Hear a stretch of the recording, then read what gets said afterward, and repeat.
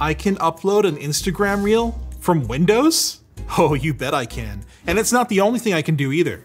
The preview for Amazon App Store for Windows 11, aka Windows Subsystem for Android, is finally upon us. So we're going to show you how it works, what it looks like, and some really cool ways Android makes your Windows 11 experience better. And you should experience our sponsor too, Graphis. Graphis is an automated phishing defense solution for Office 365 and G Suite emails that stops current and emerging email threats without lifting a finger. Get 30% off the list price and 30% off onboarding at graphis.ai/Linus.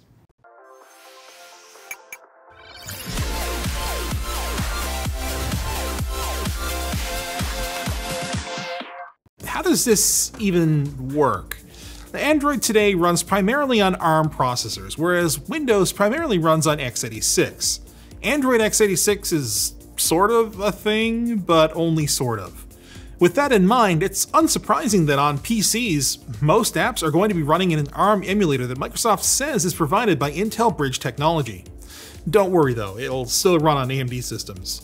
And if you're one of the dozens of people running Windows 11 on ARM hardware, those apps will run natively as well, just like on an M1 Mac.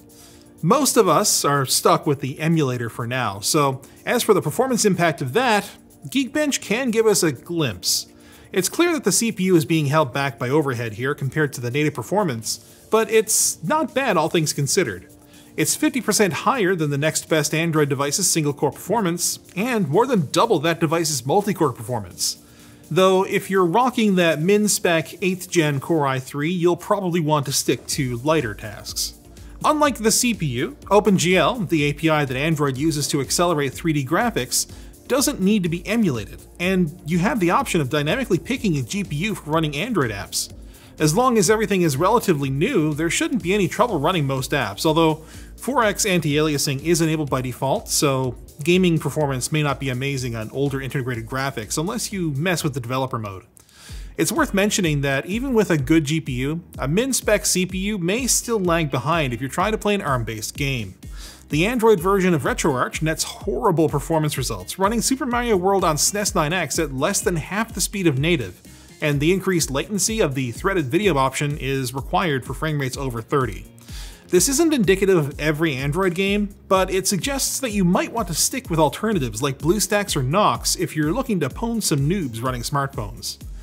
The rest of the subsystem environment sets aside 6 gigs of RAM and has its own sandboxed storage. You can't access the files inside Android directly from within Windows or vice versa, but there is a file browser within the virtual machine. If you sideload an app that lets you transfer files, I used FTP, then you can get around this limitation. And if you sideload a launcher, you'll see that there's more stock apps in here too, like a camera, contacts, and the standard Android settings app, where we can confirm we're actually running Android 11. Now this is pretty interesting because the other Android emulators you can download, like BlueStacks and Nox, all run either Android 7 or 9. I mean, it is kind of fitting for Windows 11 to be running Android 11, so... But what was that about sideloading I just said? Yeah, see, up here in America's hat, we're not allowed to use the Amazon App Store on Windows yet.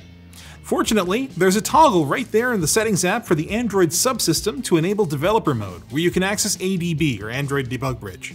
Using the Android SDK, you can install apps, uninstall apps, and debug apps, and any apps you sideload will show up in the start menu like usual, unless you're installing Google frameworks or something to try to get the Play Store running. I couldn't, but it's only a matter of time. And it's time you got a new couch ripper pillow from LTTstore.com. The extra support really helps with those long sofa sessions, you know? Because of the lack of support for Google services, however, remember, Microsoft is using the Amazon App Store, you're limited in the apps that you're able to install and the features you're able to use. While Chrome and YouTube, for example, install and run, you can't sign in. And the same will be true of anything else that uses the Google Account Manager, where some simply won't run at all. And beyond Google services, games that use their own installers like Fortnite straight up refuse to install sometimes. It turns out that there's a reason why Microsoft has been so careful with how and when they rolled out Subsystem for Android. With all these caveats, it's fair to ask, why bother? In my mind, there are 3 reasons: convenience, preference, and cost. You have way more options for two-factor authentication via Android than on Windows, for example, and popping open an app whenever you need to get 2FA instead of unlocking your phone to do the same thing is a pretty significant time savings. There are also apps that only have mobile options, like some restaurants have mobile ordering but not online ordering, and smart TVs will often have apps to control them that just aren't available on PC.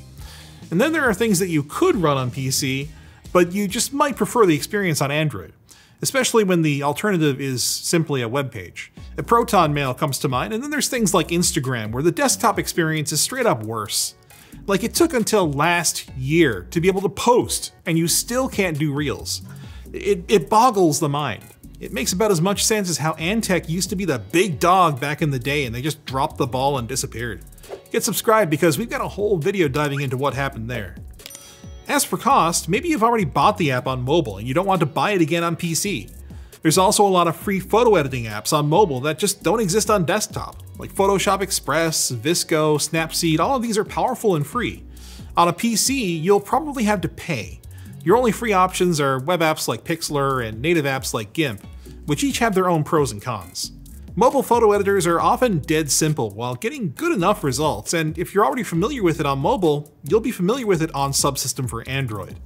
For your trouble, you get dynamically resizable windows that many apps actually already work with, along with full native notifications, including progress bars for downloads in apps like F-Droid. The keyboard and mouse are natively supported, and well, obviously there's thousands of apps out there to try out. I'm honestly surprised at how seamless the integration is for the apps that do work. And if Microsoft has their way, Android x86 apps might make a comeback to offer better performance and compatibility with the Android subsystem.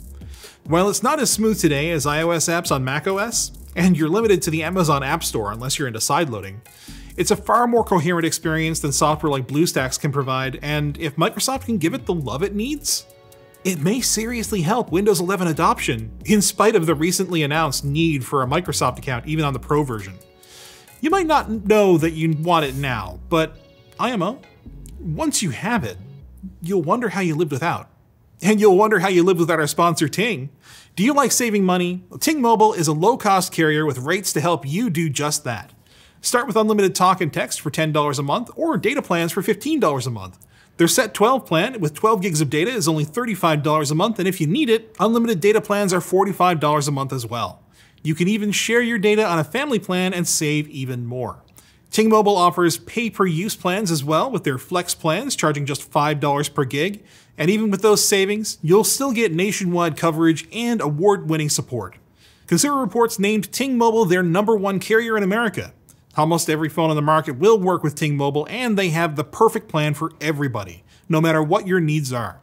Check them out at linus.ting.com and receive a $25 credit today. Thanks for watching, guys. Go check out our recent video where we looked at ways to improve the rest of the Windows 11 experience. Lots of good apps and tweaks in there.